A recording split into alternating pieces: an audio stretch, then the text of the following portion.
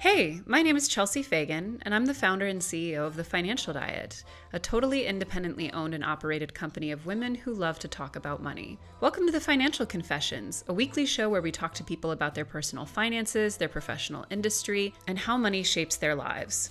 You can listen to or watch new episodes of The Financial Confessions every week on YouTube or your preferred streaming platform. You can also support TFD and get exclusive access to our entire catalog of ad-free bonus videos, workshops, Discord community, our book club, and more by joining our members-only community on Patreon or YouTube. Our 2024 goal is to be primarily supported by our incredible community, and joining our membership program is the best way to do that. Enjoy the episode. Hello, everyone, and welcome back to another episode of The Financial Confessions. This one is one of the few this season that we are doing remote. You'll probably have noticed we've done a few of them remote. Today, we are going to be talking with a guest who hit so many of the different boxes that you guys asked us to address when we put out the call for topics this season. Not only is our guest a military veteran, she is also someone who struggles with PTSD, who has ADHD, who is legally disabled, and who just generally lives a life that makes implementing a lot of the financial advice we see day to day, even on places like our channel, really, really difficult, if not sometimes completely impossible. Because her experience spans so many of these different topics, we knew we absolutely had to speak with her, learn about her story, and learn about how she handles money, even in spite of all of those things. Without further ado, I want to welcome my guest today, Jessica Oudbier. Hello. One of the reasons that we really wanted to reach out to you is when you were speaking with our booker, Alexa, in your first email, you had mentioned that your situation can often make a lot of financial advice feel totally unapplicable, if not impossible. Could you share a little bit about what you mean by that? Of course. And so when it comes to talking about my financial history, you are talking about, just like with everybody, their personal history. So it's like how you grew up with money and the rest of it. But if you throw on top of whatever your background noise is, an inability to focus on tasks, an inability to know what day it is or what time it is. Like today, I was very impressed with myself for wearing pants on time. Yay, go team. If you throw on top of that a shift schedule in the military that also doesn't contribute to your understanding of time, doing things like paying bills on time, making a schedule, etc., when all of those things are constantly in flux, feels kind of insulting. It's like not insulting from the person giving the advice, but you feel like it's like, well, this doesn't apply to me. Well, this doesn't apply to me. Oh crap, this doesn't apply to me. I guess I'm just hosed. So you kind of have to like cobble together your own form of advice that sounds absolutely insane to anyone else. Well, let's take it a step back then. Can you tell us about just a little bit of your personal story and kind of how you got to the position that you're in today, and illuminate us a little bit on what your financial situation is? Of course. I grew up, my mother was raised to be underneath like a wealthy household, but she didn't learn to manage money on her own.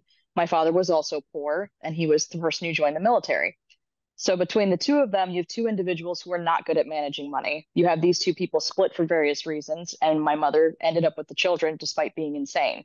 So she doesn't know how to manage money. She's receiving child support from a person who also can't manage money. And she's not emotionally or psychologically able to decide between, do I need a new pair of bongo jeans or should I feed the children? What that led into was a circumstance in which it became incumbent upon me as the oldest to find ways to make money, which led to circumstances that were less than stellar. You know, in that case, you can put your trigger warnings up here, but I, as a child, had to do things to make money that were not legal, fair, good, or any of those things. So, with that background in mind, I already had to, really hop on immediately. What do we need? How do we get this? And where do I put it? You know what I mean? So it was already like an immediate amount of juggling. And so with that history and background, later when I joined the service and had a lot more structure, it was easier for me to learn some of those skills, but then also being assaulted within the military really threw that for a loop as well. So it's like you try to build your foundation on shaky ground, it falls over. So I'm really good at rebuilding that tower from scratch from whatever pieces are around. So it's got an upside to it. It's just really hard one. And as I mentioned, you are currently living primarily financially on disability payments. Is that fair to say? I do live with my husband. We are married. We are together, and it does add a lot of stress and tension that my income is left over from being assaulted. To receive a monthly check that says, "Hey, sorry we couldn't get you justice and chose not to do anything about it. Here's 2 grand. Have fun with that." So every month I get a nice little check that says, "We broke you. We're not going to do much else about it. Here's your money." On that note, can you explain for people who might not understand? We've had a guest on before who broke down a little bit for us what the actual process of seeking out disability and actually receiving it each month, as well as a lot of the sort of details around, how much you can earn, what you can do, all of that kind of thing. But this wasn't a person who was receiving military benefits specifically. So could you walk us through just logistically what it looks like to actually secure those benefits each month? And is it something that you have to continually renew? Is it in perpetuity? So for me in particular, I am medically retired at 80%. I hope to increase that to later. When you're first getting out of the military, you have to prove that you are disabled to a certain degree to a medical board. What this means is you show up to a very tired and overworked individual who says, "You have PTSD, you look fine." And then you have to argue your point over and over. This is exactly how I am broken. To me, it was very difficult to contain my anger when I was saying things like, "This is how you broke me," as opposed to saying, "This is what is wrong," in a very calm and logical manner, when calm and logical is not necessarily how you're feeling when a bored bureaucrat asks you, "Why are you broken and why should we pay you?" So it's a very inhuman situation. They go through your entire medical record and try to say, "Well, this was before service. This was before service. We couldn't possibly do that." Their job is to pay you as little as possible. Some people, you do get the occasional good person who's going to help you sort through all of this. There are agencies that do that, but finding the ones that aren't frauds, finding the ones that aren't preying upon the vulnerable is very difficult. For me, again, luck plays a big role into why I'm standing here today, but I lucked out in being able to document a lot of things because I was very religious about documenting issues as they happened.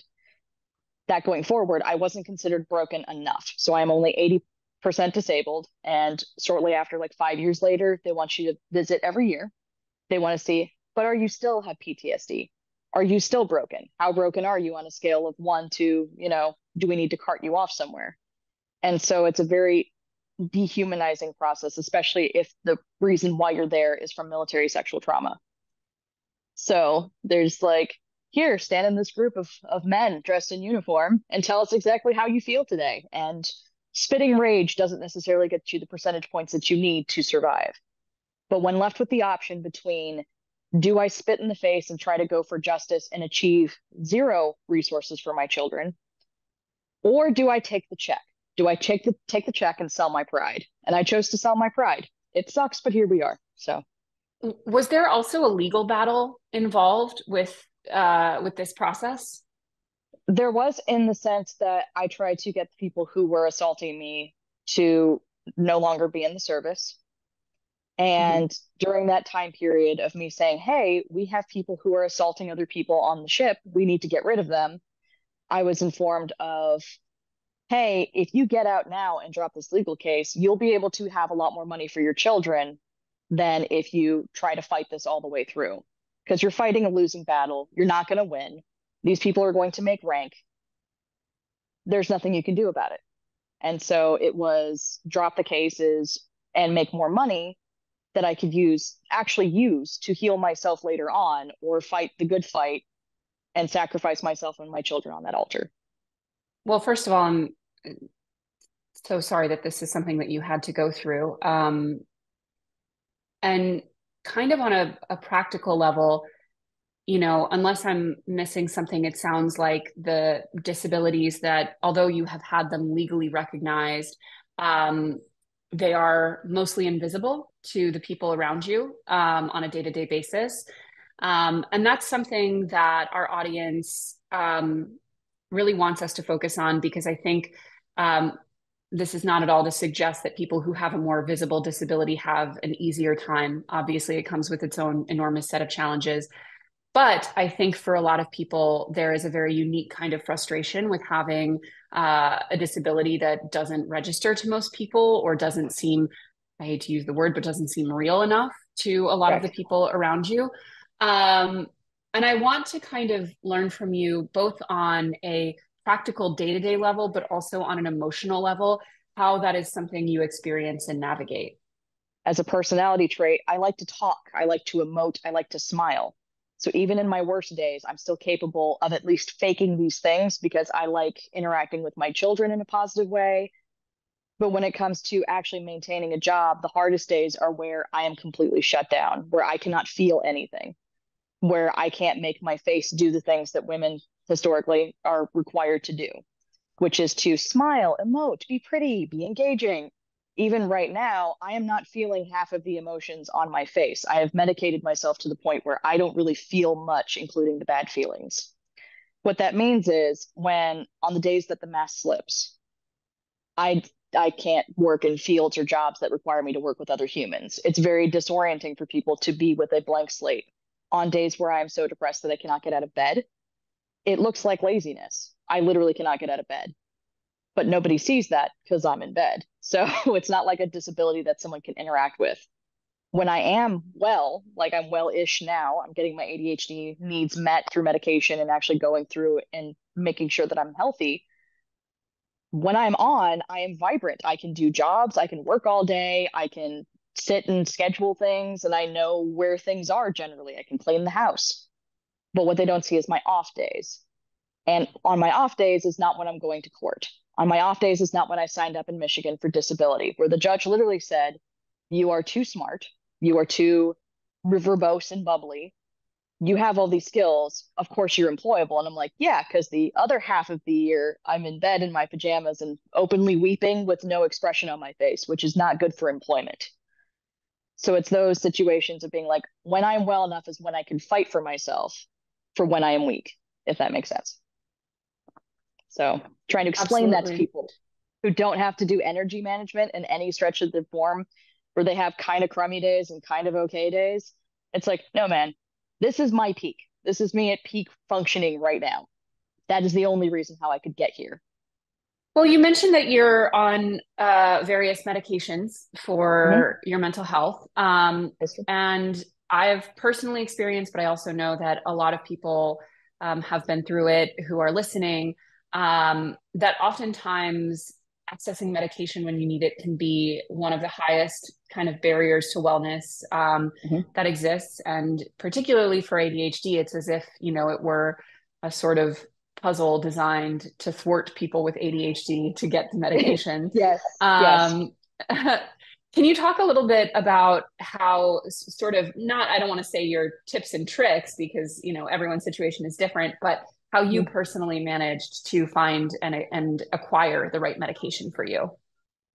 When you grow up within the military system of healthcare, so if you're born, like I was, on a military base, and then you join the service immediately after high school, there is no gap in your experience with the civilian healthcare system until you get rudely dumped out of it right after giving birth.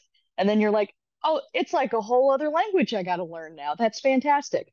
But one of the skills that I had was asking for do research first, obviously.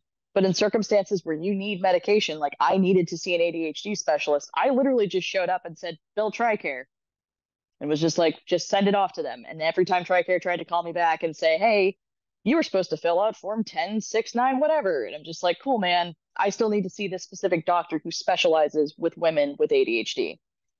And the more they kept trying to be like, well, doc, your pay that. And I'm like, fine, go for it. It's not like I was, not like you weren't going to do that to begin with. And so the level of precarity that you start out with is what your limit of what you can handle is. You know what I mean? Like if you start at the bottom, it's all up from here.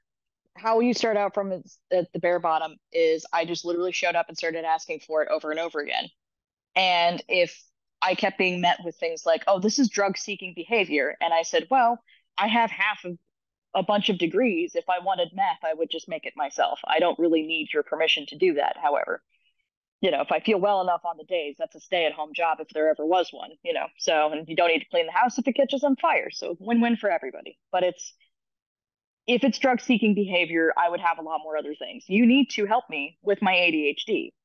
I will not get better otherwise. So you can either help or get out of the way. Those are your options. You do have to be pushy. Sometimes I do have to have my husband go on the line because he has a man voice. to do that for me, because if they hear my voice, the answer is, do you have an adult that can help you with that? Which is super fun. And with my, trigger response to rage, it's not very conducive. So if you have a calm person in your life who can pretend to be you for 15 minutes on a phone call with some jackass who has no idea what you're doing, have them make the phone call. If they have a better people pleasy voice, if they can tone switch better than anyone else, then that is the person you want to talk to make those initial phone calls. Once you know somebody, a doctor you can relatively trust, with air quotes around that, then is when you can tell them honestly, look, these are the symptoms I have. I think it's ADHD. I don't think it's depression. I don't think it's PTSD. Can we try it, please? Or I think venlafaxine is slowly killing me. Can you please take me off of it, or at least not have me on double the adult dose? That'd be fantastic. I don't want to stroke out tomorrow. I just turned 35. Let's not. So it's, if you're straightforward with them, get to the point immediately, usually they want to help you. But it's finding that person in the first place and getting through all the bull crap ahead of time. So find your people, use their skills. And yeah, and be a bit of a Karen, it sounds like. A Karen for Yeah, I'm justice. a Karen for justice. I almost went the full hair route. I wanted to just get more of the thing, but it impedes my ability to not do that. So you mentioned your husband. One of the things that we talk a lot about on the show is how heterosexual partnerships and marriages intersect with a lot of, the financial and personal obstacles that women face in life. Obviously, division of labor in the home is often very unequal. Women often kind of find themselves in a worst of both worlds situations where they're having to work full time and also having to take on the majority of the responsibility at home.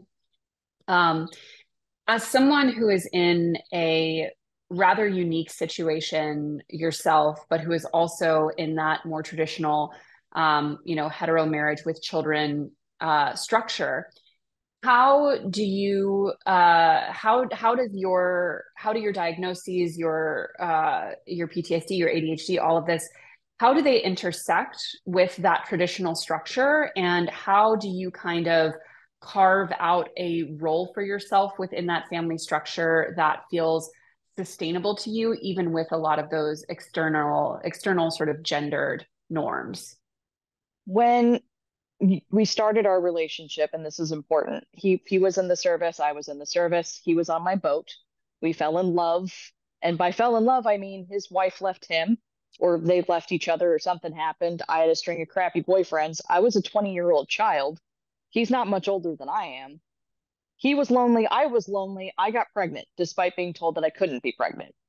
In my head, it felt like the most wonderful thing to happen because I was told I would never have a family, which is something that I craved deeply, which is kind of selfish looking back at it now. But again, I was a 20-year-old child. I kind of give her some grace. You know what I mean? I just kind of, 20-year-old me was not well.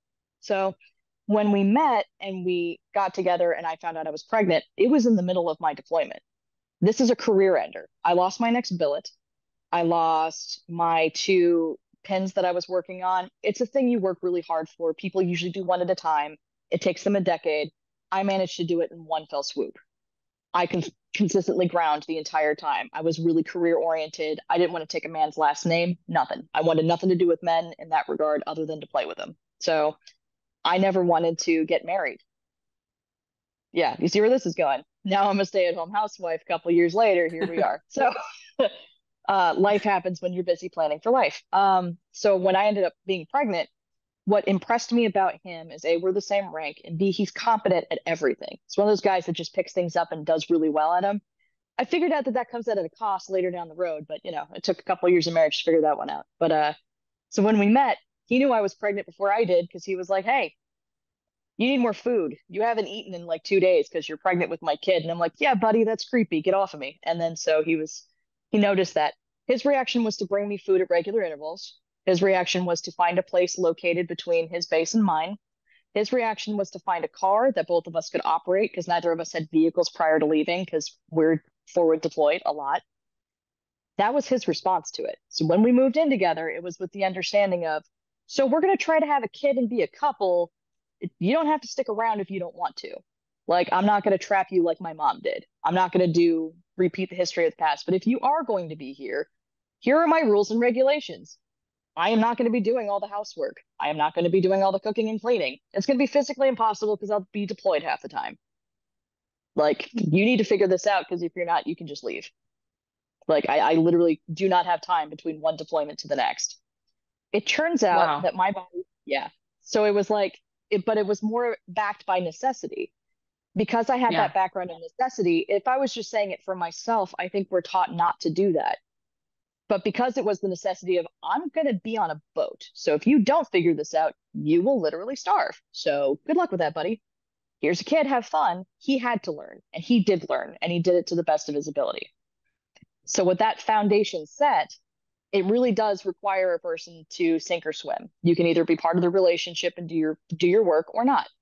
Later down the road, it leads to resentment, though, because as I started getting more and more broken down by just having to rebuild myself after childhood and the rest of it, he had to take on more work. And so when he left the military, there was resentment because he's like, why do I have to get a job and also take care of you? Like, we were equal. What happened? You were the strong, tough woman who was going off and fighting the world and didn't want to get married or have kids. Now we have two kids. You're fully disabled. You can't finish college. What's going on here? We had to renegotiate a bunch of other things where I'm like, hey man, I'm disabled, so I guess I'm doing housework now. It fell into that regardless of how many conversations, regardless of how many conscious thoughts, regardless of who made more money or what. It fell into that because in the end, his job makes more money. In the end, Yeah. he was able to be more consistent and stable by showing up every day because I was staying home to pick up the kids when they were sick from school. So in the end, we ended up in the same place as everyone else, despite all that work ahead of time. And it's frustrating and it's demoralizing that we had to marry so we could make more money for the children and also to have more rent. I had to give up my last name. I had to give up a lot of my autonomy, a lot of my jobs and billets that I had to pass up because the second they found out I was married with kids, they were like, hey, we don't want you forward deployed. And I'm like, no, he is too. Like, we're fine. We can move together. That's not a thing. And they're just like, well, we don't want moms to be missing out on their babies. And I'm just like, that's totally not a you decision, but okay. So I missed out on billets. I missed out on so many things. My career ended not the way that I wanted it to. I wanted to stay in for life. It wasn't in the cards. And it's demoralizing to have so many things that you want for yourself not being able to happen and to have that being narrowed down and narrowed down over time. But now it's opening back up again as the kids get older. As the kids get older and I'm Yeah. addressing health issues, I'm like 20 years behind everyone else, and that's fine. Whatever. It's nobody's racing against each other. But now that things are opening back up again, I can reassess and start having my own career and separating myself and not feeling that dependency anymore. The other requirement was when I was married, we are having both of our names on all vehicles and all houses, period. Any own land ownership, we will split those 50-50 if it comes to something. As much as that hurt his feelings in the sense of, well, don't you trust me? I had to point out to him how many guys came back from the war completely different than what they were before just because they got knocked on the head one too many times. How many? Count them. How many people left as happy-go-lucky guys that were married and came back and started beating their wives? I cannot financially afford to do that. So I will have my own FU fund. Trying to censor myself. It's hard. But I will have my own FU fund. I have $7,000 in the bank right now. That is my name only, period. He has no rights to it whatsoever. It is specifically listed in any sort of will in case I am disabled, that money is to be utilized for me only, not for anyone else. That is just there for my own safety and sanity. Because anytime that something goes wrong, anytime I switch my meds and I decide I hate everybody, anytime that he decides that he's too stressed out and doesn't want to parent anymore, I remember I have a way out. It's going to be okay. But I had to fight for that emotionally within his family, within my own family. I had to explain myself over and over again, but there was no way in hell I was going anywhere without an FU fund. Wasn't going to happen.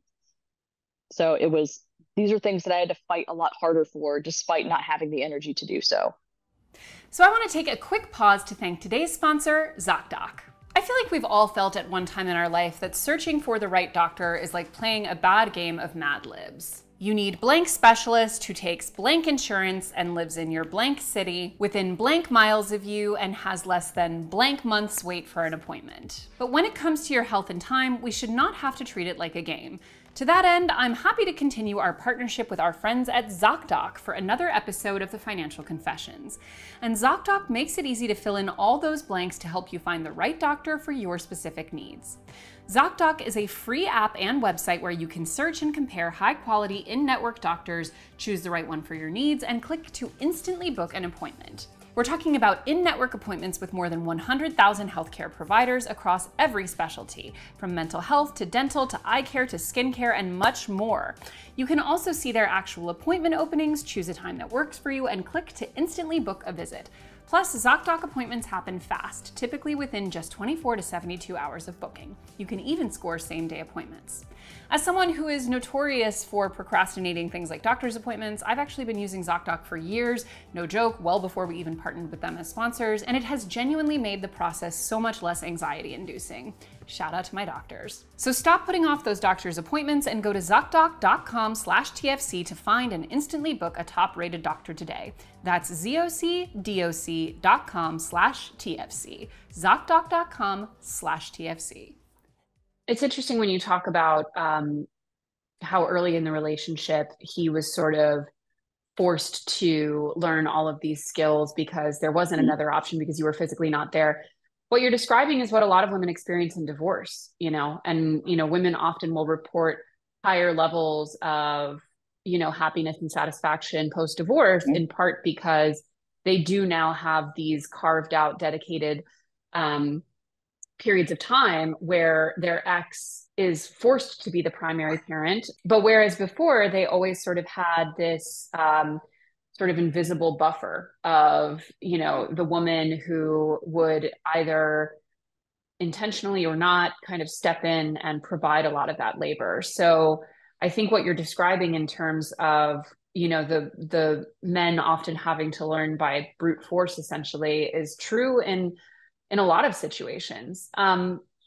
You seem like a person who has a really nuanced and interesting view on the military.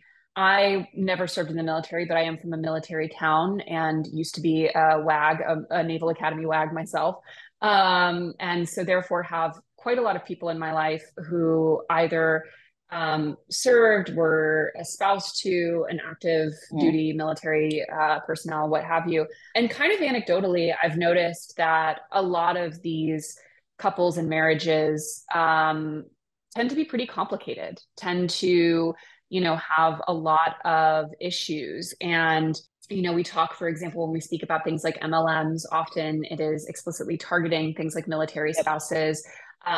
Not just because there's often not a ton of opportunity for gainful employment on, when they're stationed somewhere, but also because, to your earlier point, there is often a higher need and desire to provide one's own financial independence.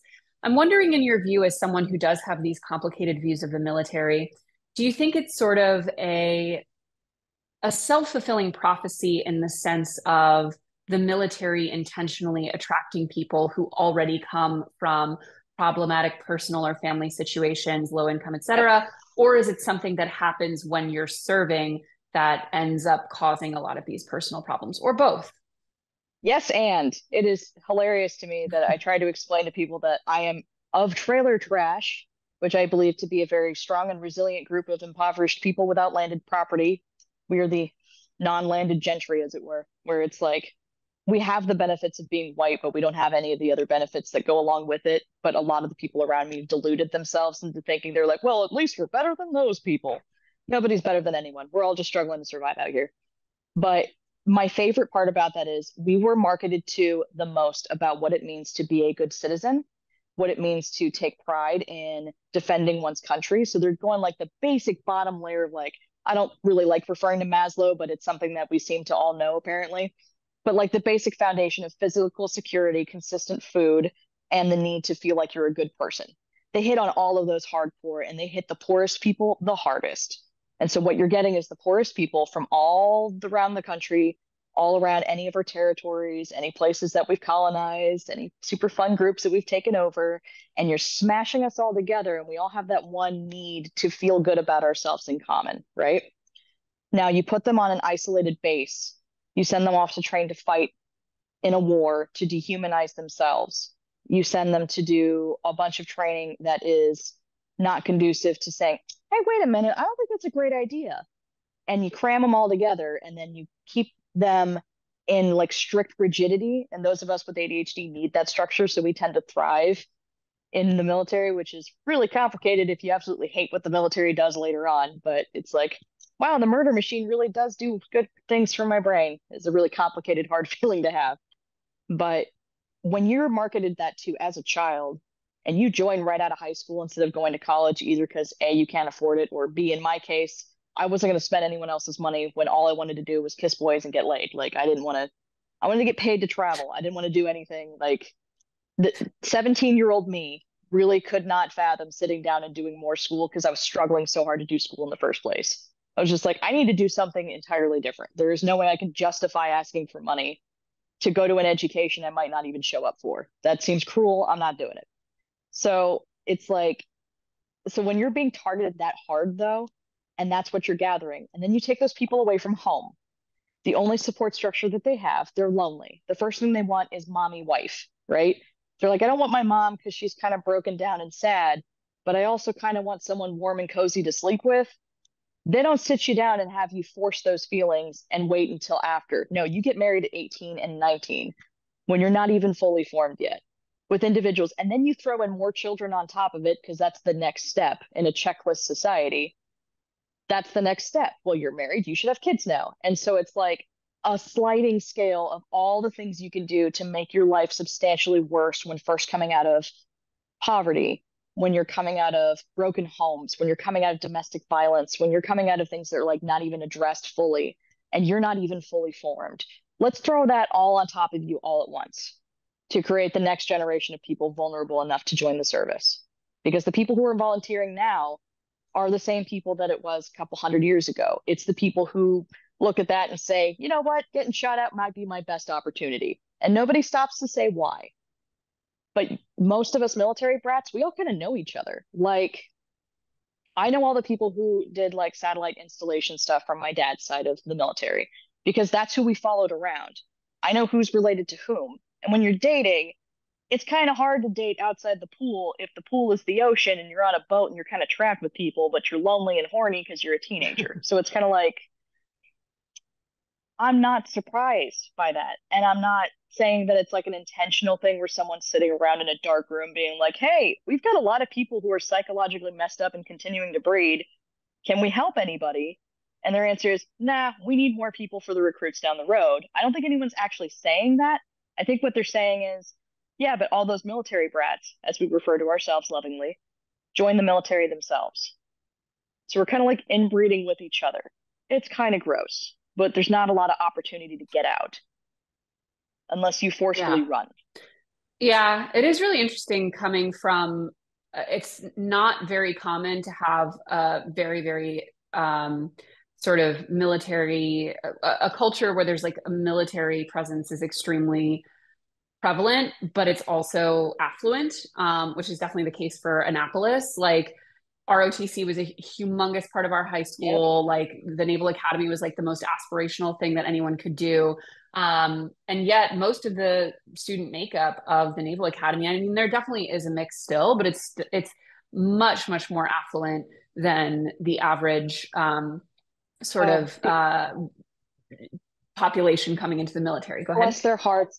I love the officers that came from the academies who had mommies and daddies who cared about them. They are the cutest and the sweetest with their little hopes and their little dreams and their little uniforms. And they're just like, well, it says here that I'm supposed to be an inspiring leader. And I'm like, what are you talking about? I'm going to inspire you with a speech. And I'm like, you could pay us more or just leave us alone. Those would be more inspiring, to be frank. But I would be like almost a person who had lived two horrible childhoods together, coming in contact with what people would consider to be like the ideal childhood and seeing the result of that and being like, you are the softest, squishiest 20-year-old I have ever seen. I will never listen to a word you say. I'll do it. Because I have to, because the option is prison. That's what happens if I don't listen to you. I go to prison. So I have to, but man, you guys are so soft and cuddly. It's like you envy them on the one hand, where you're like, man, people really cared about your well-being. So it's like a level of disdain that's not their fault, but it is intentional. Where it's like the more affluent people are kept away from us on purpose because we're the broken folk. Yeah. Yeah. I mean, for real. Yeah. It is. I always do wonder though, outside of like, I mean, in the case of um, a lot of the people that I knew personally, I think there was just because you ask yourself, I think in 2024, I don't think that many people, kind of regardless of political affiliation, are not Okay. pretty damn disillusioned by our military and by our military's exploits. I think that's, in fact, becoming one of the most, to me, compelling political trends in the last 10 years is because I remember, you and I were in high school during the Bush Yeah. administration. If you were I right wing at joined in that the Bush time, like, administration. I joined the military under yeah, Bush. Yes. yeah, yikes. But I think we all remember clearly that, like, during that time, like a very strong, not just nationalist, but, a sort of aggressive nationalist, expansionist, imperialist view of America's role in the world was like pretty much the hallmark of a conservative worldview. I mean, there were other things, but like that was pretty consistent. Whereas today, I feel like and we see it in the stats and the polling, even when you just have conversations with people, even on the right wing and especially to the far right wing, there's a much more anti-military, isolationist, anti-expansionist view of what America's role should be. And my just kind of my wonder, my something I think about a lot is how is the military going to continue to recruit, especially at those higher levels? Because obviously you will have desperate poverty for a very long time, probably even more so the way things are going. But, Hmm. for in my generation, the people who were attracted to, officer training, the Naval Academy, West Point, et cetera, those were generally people who came from families that were either military officers themselves or who had a very fundamentally kind of conservative social political view. And now I sort of wonder, like, where do we go when no one's really rah rah about the military, you know? It strikes me as funny because like it's the same situation we face as being, considered female. I'm only going to speak in generalities because, I want to acknowledge that there's more than two genders, of course. But it's like, for me speaking, yeah. So when it comes to like having these discussions where I'm like, well, they'll do what they've always done. They either recreate the situation that gave them the most, which is recreate the poverty, which gave them the most volunteers, or they start recruiting the people who want to be there the most. I had so many bosses and upper echelons of military, like just because of the job that I had, my chain of command to the president was really short. So it was kind of like not like a brag. It was just my thing was so niche that happened that way. It wasn't like I was super special. I was a punk just like everybody else. But it was like when these are the people making the decisions, you kind of have to wonder, like, now what person who firmly believes that they need the second coming of Christ to happen, of course they're going to sacrifice everybody. Of course they're going to start doing a draft and grabbing all the poors. Of course they're going to create more poverty so they don't have to make a draft because nobody likes that anyway. Like, what is the next logical step? So it's like the next logical step is probably going to be the most banal evil thing you can think of. And it's not even like an intentional, like, I've got a cat, I'm going to stroke it gently and turn around in this chair slowly kind of evil. That would be fun, but the boring kind. We need more poor people to go to war to get more stuff. That's it. And it's once it's boiled down to that point, it really strips away all the honor and the rah rah and the song and the unicorn. And I'm proud to be an American. You've talked a bit here and in your email about how your upbringing kind of put you in the position to not only kind of be preyed upon by the military, both in enlisting and then being assaulted during your service, Hmm. but also made it so that you had to grow up financially really quickly and kind of, fend for yourself essentially. Um, if you're open to it, could you talk a little bit about how, as an adult, you both look back on your upbringing, how you interact with your family now, and then how it kind of influences the way you are parenting and you're a mother? I will do anything that I can to support my children, period. I know that that comes across as being like you're of the softer generation, et cetera. And I'm like, no, I'm considered the strictest mom because I have regular bedtimes. I keep consistency because I never had it as a child. I make sure that I am maintaining my relationship with my husband, despite it not being the perfect relationship.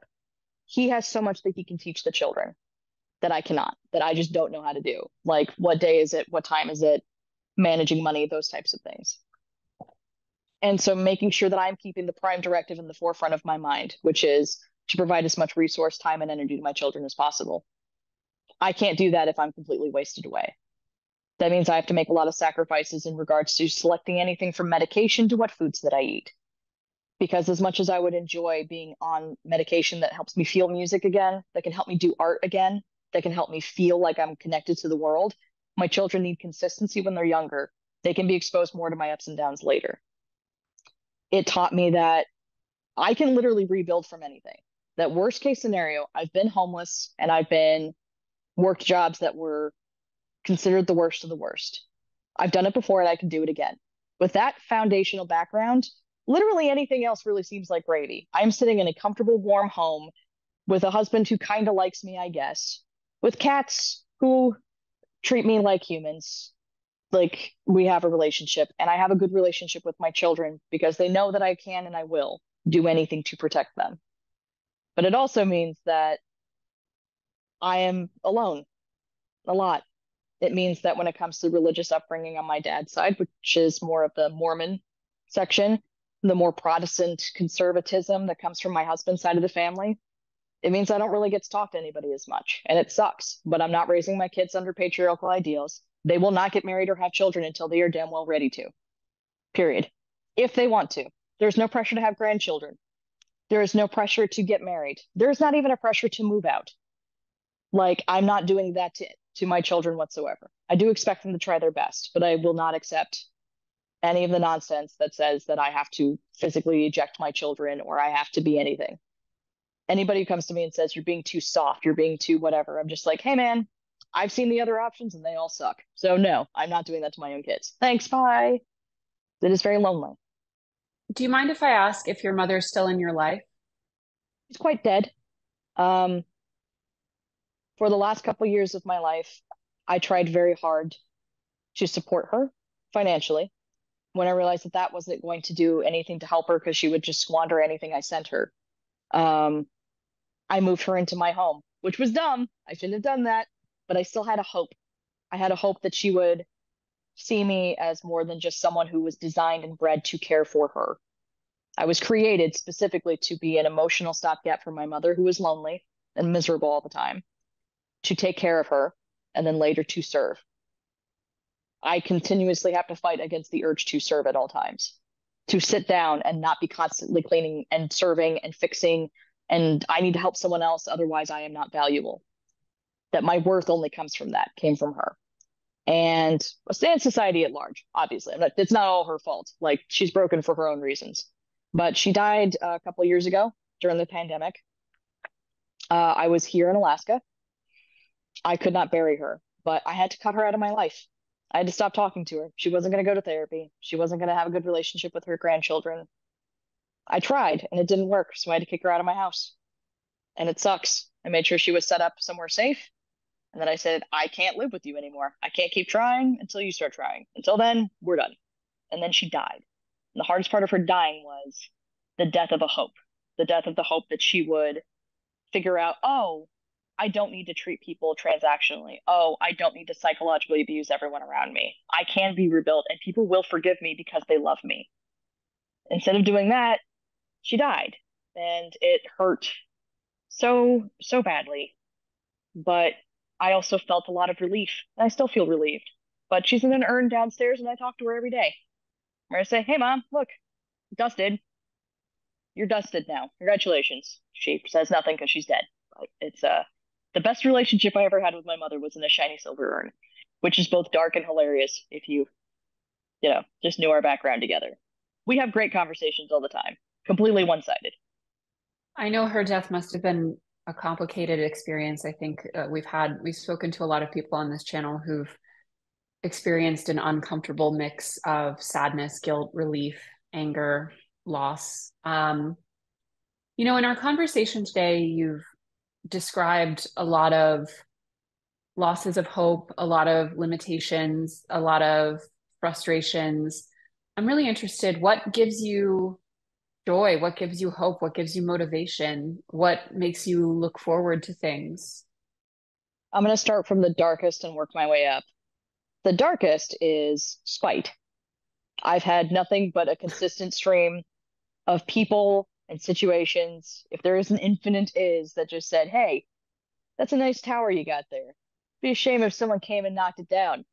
But instead of like giving up and like crying or something, I keep rebuilding it and be like, do it again, see what happens, do it again. And they do it again, nothing happens to them because obviously I can't do anything about it. And I'm like, yeah, look, now I put the triangle on top this time. What you gonna do about it? It's like the pettiest level of spite. But it's like when everything hits rock bottom, it's my favorite part of myself. That's just like, well, you know what? No, screw you. I'm gonna do it again anyway. I have failed out of college 8 times now. 8. I keep trying to use my GI Bill because I'm terrible at school. I have hardcore ADHD. I can't read a paragraph without falling asleep or getting distracted and creating characters out of equations. Like I am so distractible. There's no way I'm doing college, but because I keep going, I'm just like eventually, I'm gonna finish a degree in something. I don't know what it's gonna be. It's gonna be underwater basketball even, but I'm gonna keep going until they make me stop. I'm not no. So spite is the first one. And the second one is that I have a genuine love of nature and of people, of watching them grow and develop, which is my less selfish but still selfish reasons why I love being a mom, is I love watching my children take in information, right? And in their own special filtered ways, come up with something different than I completely would have ever thought of. Like they have a problem and how they solve it is endlessly fascinating, always hilarious. I love watching the cats solve their problems. I try to be more like the cats. When in doubt, take a nap. That seems fantastic. A bad coping skill if you have young children, but as you get older, when in doubt, take a nap seems awesome. I love watching nature take back what's theirs. Like as I'm watching like nature take back over civilization, I'm just like, yeah, you go, little buddy. A little tree that's fighting my deck tooth and nail, and I'm like, I don't need a deck. Take the deck, tree, go for it. And it's just like, go, little tree, go. You can do it. So I find so much joy in that. But because I have ADHD, my hobby is other hobbies. Sitting around me right now, there's like art around me that I created. I am cross stitching things. I'm learning to embroider. So there's that there. Oh, wow, it looks nice. I'm I'm making like a full table runner. Will I finish the table runner? No. Oh, I have given myself permission to start and end any hobby that I want to at any point, just as long as I'm willing to let go of the stuff if someone else expresses an interest in that hobby. So if someone else says, hey, I want to learn how to knit, I have to be with them all of my knitting things. That's how I keep the flow of things going. But that is what one of my like financial needs is I need to continuously start new hobbies. That's why I had it doesn't work at the moment. The Yeti microphone I was telling you about because I started narrating books for my children because they liked how I read oh. stories. Yeah, I learned how to bookbinding. I learned how to like knit and crochet. I started out learning to launch missiles and satellites, like, Queen of the Ocean, Death and Destruction. That's where I was. Now I'm making doilies, and I like my doilies. I need to find one. I put doilies on everything. It's my favorite. I love it. So it's like, but you could still be your dark, twisted self of like misery and like a ball of neuroses and still end up liking things like I like putting on dresses occasionally. I put makeup on sometimes. Sometimes I don't. I pick up hobbies that are like, I'm gonna crochet a doily and then I'm gonna put it underneath a plant and just leave it there for my husband to find because he hates that I put doilies on things. It is our marital argument that I love. It is my favorite. But yeah, so that feeds me is having the dumbest marital arguments, spite, and picking up hobbies whenever I get bored. Makes me happy. As a last question, you are someone who has a limited ability to sort of make your own decisions financially, follow a lot of the financial advice that you see. But you have, despite that, built a pretty solid financial structure within those limitations. What is your number one piece of advice for someone listening who feels like none of the financial advice they listen to applies to them, but they want to be financially stable? If you remove the fear of homelessness, if you remove the fear of failure, because it's not you that is failing. It is not you. It is not your fault that we live in a system that any mild brain messed up, or your parents sucking, or the timing being wrong, or maybe a kid has a disease and that medical care isn't free. None of that is your fault. So if you remove a lot of the shame and the guilt and really sit with it, why do I feel guilty that my kids have holes in their socks? Because I can't afford to get them socks. Why do I feel guilty about socks not being good enough for my children when they're just going to destroy it anyway? If once you start removing that, it takes off a lot of that pressure to then be doing whatever it is, like being at the same level that your mom was when at certain age, or you're not a good enough providing mommy person, right? The system already sucks. It's not you. So pick the things that mean the most to you. When you were a kid, I lived in a hoarder house. My mom collected things and never got rid of them. Things died. It was awful. I'm a neat freak now.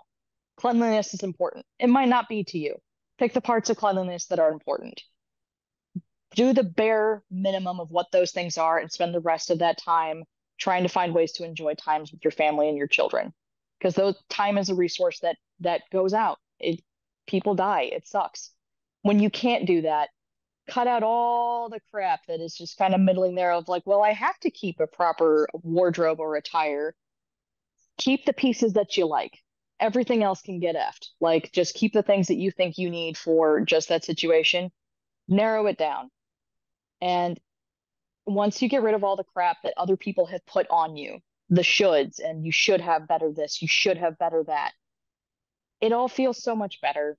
And it sucks. And it sounds like the biggest, like wooey thing that anyone can, from like an atheist communist can say, but it's not your fault. Pick the prime directive that you want, go in that direction, and drunkenly walk your way towards it. There is no straight and narrow path there. Well, thank you, Jessica, so much for joining us and for sharing your story. I think your honesty will help a lot of people in the audience. I'm personally very excited to read these comments because I know there's going to be some really interesting conversations down there. And just generally, I think we are really sort of smothered by a culture that is just really incapable of being honest and transparent about these things that, to your point, are so wrapped up in shame. And everyone trying to pretend all the time that everything's okay. So again, thank you so much. I know you don't have anything in particular you want to promote, but if there's anything you want to say, any message you want to leave us with. When you are protecting your financial future, you are protecting your children from yourself. You are protecting your children and yourself from your spouse. We are all one head injury away from becoming monsters. That's not a fault thing. That's not you planning for the worst and being a negative Nancy. That's reality. My parents, like my great grandmothers, the women on the Finnish side of my family, of Finland, they would go through husbands like dirty sheets. Like they had 6 or 7 husbands. Now, I'm not saying all of them were accidental, not saying all of them were on purpose. I'm just saying this ain't new. Preparing for the worst is okay. And it's okay to say, hey, I'm not saying, honey, I'm not saying to yourself, you're crappy and I have to plan against you eventually failing. This is, I am planning to support the best version of you. If you become an alcoholic, I want to make sure that the children remember you as you are now, not as the person that you have become due to circumstances outside of us. I am protecting the children from whatever monsters we might become. And that's not your fault. That's not a bad thing. That's just practical. That's not, so don't wrap it up into something it ain't. All right. Thank you, everyone at home, for joining us. And thank you again, Jessica, for being here. And we will see you next week on an all new episode of the Financial Confessions. Bye. Thank you so much for joining us, and be sure to tune in next week for an all-new episode of The Financial Confessions. The Financial Confessions is created by The Financial Diet and hosted by me, Chelsea Fagan. It is produced by Alexa Brooks-Major and Holly Trantham. Recording and editing by Emily Fisher, and music and sound effects are from Epidemic Sound. Want more of our content? Head over to our YouTube page, The Financial Diet, to see our monthly deep dives, videos of this show, and our entire backlog of videos and podcasts. I'll talk to you next week.